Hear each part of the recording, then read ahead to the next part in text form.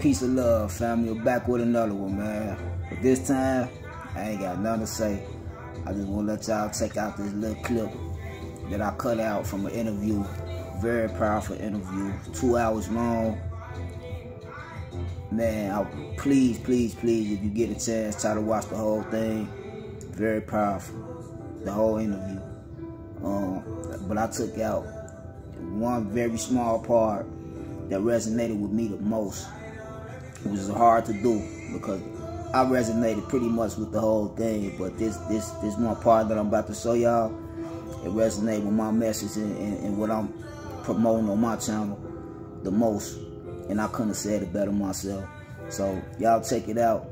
Let me know what you think in the comments if you enjoyed it. But scratch that. Go watch the whole interview. Link in the description, man. Love y'all till the next time, man. I'm about it. Getting to see the damage done to our minds in terms of mental slavery. So cognitive dissonance is one of the greatest challenge. The inability to unlearn and relearn and learn. The inability to throw away that which you have always known, to pick up that which is now revealed to you.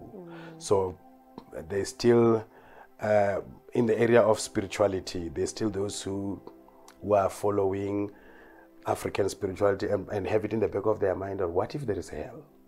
What if what we are doing is hidden? What if...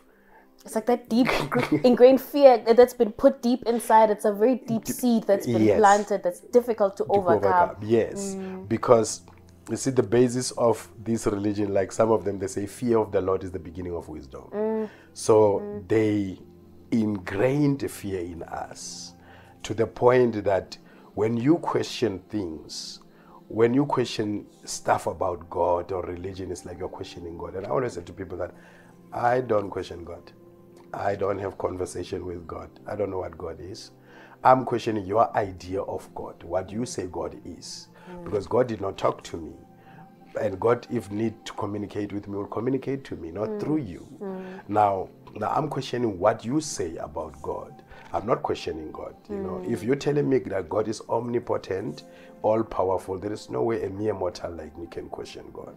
So they come up with all type of excuses that you're questioning God, or you are being pagan, or you're antichrist. I always said I'm not antichrist. I'm not pro-Christ either. I'm not antichrist. I'm anti-colonial. And if Christ is colonial, then I'm antichrist then. But I'm anti-colonial if your expression of Christ is one that perpetuates a colonization of the African spirit and the African mind. Then I question that, and I question that with a need to decolonize. Because you see, if you worship the God of the enemy of your ancestors, you are your ancestors' enemy. Now, we don't want to be at war with our ancestors. We know what our ancestors can do. I think most of us Africans, we fear the punishment of the ancestors than the punishment of God or the punishment of hell. I fear the wrath of my ancestors than any other imaginary God called Jehovah, Jesus, or whatever. So now we are doing this because we fear the ancestors and we want to connect with our ancestors. And we realize that we are the only people who have turned our back on our ancestors and embrace the God of the enemy of our ancestors. These gods that we are dealing with, they came with the colonizers, people who came and said, the ways of your ancestors are hedonism, the ways of your ancestors are pagan, are heathen. Now, we can't be embracing those who demonize our ancestors because we are our ancestors and our ancestors are us.